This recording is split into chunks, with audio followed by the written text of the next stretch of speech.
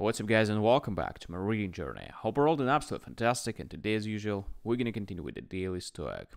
And we will also been starting with the new chapter, which is December. It goes under the title, Meditation of Morality. So, let's get started. Pretend the day is the end. Let us prepare our minds as if we'd come to the very end of life. Let us postpone nothing. Let us balance life's books each day. The one who puts the finishing touches on their life each day is never short of time. Seneca Moral Letters. Live each day as if it were your last. Is a cliche. Plenty say it, few actually do it. How reasonable would that be anyway? Surely Seneca isn't saying to forsake laws and considerations, to find some orgy to join because the world is ending.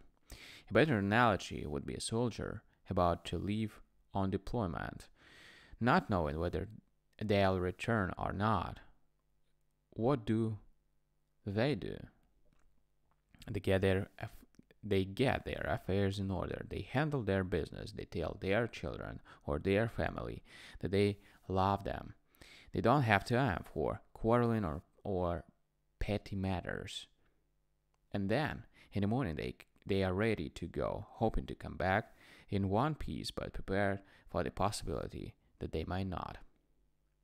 Let us live today, that same day. Don't mind me, I'm only dying slow. Let each thing you would do, say, or intend be like that of a dying person. Marxist Meditations. Have you ever heard some ask, what would you do if you found out tomorrow that you had cancer?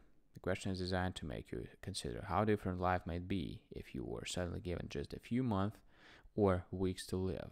There's nothing like a terminal illness to wake people up. But here's the thing. You already have a terminal diagnosis. We all do. As the writer Edmund Wilson put it, death is one prophecy that never fails. Every person is born with a death sentence. Each second that passes by is one you'll never get back. Once you realize this, it will have a profound impact on what you do, say, and think. Don't let another day take away in ignorance of the reality you're a dying person. We all are. Can today be the day we stop pretending otherwise? Right, guys. So, thank you for joining today in this video. As usual, we're gonna continue tomorrow. So, see you tomorrow. Bye.